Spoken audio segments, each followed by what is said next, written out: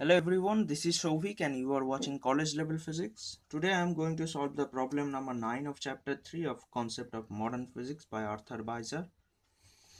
Now the problem is the green light has a wavelength of about 550 nanometer.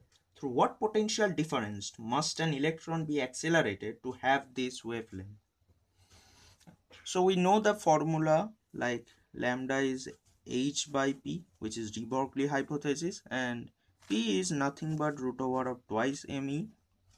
In electron volt unit it would be like twice mev. So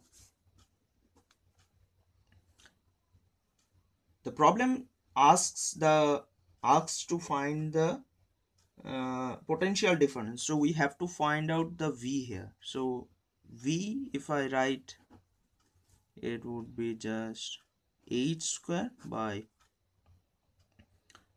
twice me lambda square. So if I put all the values, like 6.h is 6.626 times 10 to the power minus 34 joule second, and then twice times mass of the electron is 9.11 times 10 to the minus 31 kg times 1 electron's charge is 1.6 times 10 to the minus 19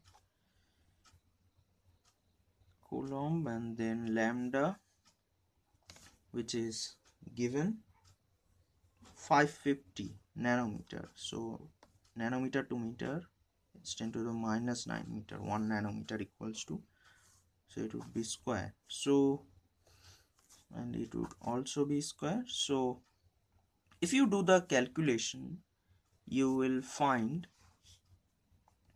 the value v is roughly equals to 4.98, which I have calculated before, microvolt. So that is the, so microvolt means 4.98 times 10 to the power minus 6 volt. So that is the answer I am getting. So